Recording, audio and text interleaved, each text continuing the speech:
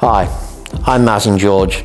I'm Collections and Research Manager at the Queen Victoria Museum and Art Gallery, but my real passion here is that I'm manager of the Planetarium and an astronomer. I've been interested in astronomy since I was perhaps about 6 years old. I loved drawing maps of the night sky and learning about the constellations, watching the planets and so on. And it really has become my lifelong interest. I love looking at the night sky whenever I can and having a look at things through telescopes. Here in the Planetarium, this is a great place to come and learn about astronomy.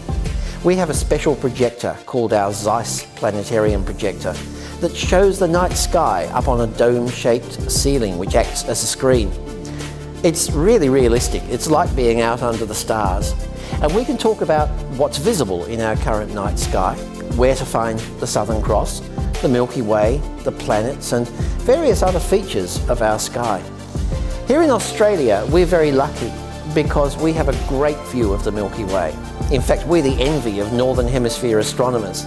The Milky Way looks so much better from here, and that's something we also talk about in our programs.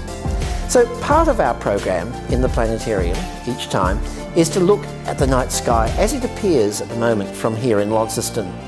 But the other part is a recorded show about some aspect of astronomy.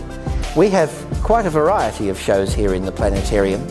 Our latest one, called Capturing the Cosmos, is all about how we study the sky, especially from here in Australia, and not just with optical telescopes, but with radio telescopes as well.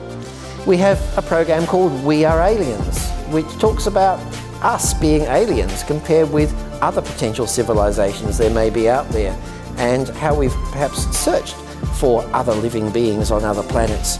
So there's quite a variety of programs. We also have a great space display here at the Planetarium.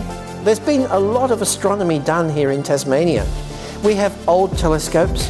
We even have a rocket that's been used for experiments that are sent into what we call a suborbital path so that they can get above most of the atmosphere. And lots of information about radio astronomy here in Tasmania. There's been a lot of research in that, and also optical astronomy as well, with the new observatory at Bisditia, just about 50 kilometres north of Hobart.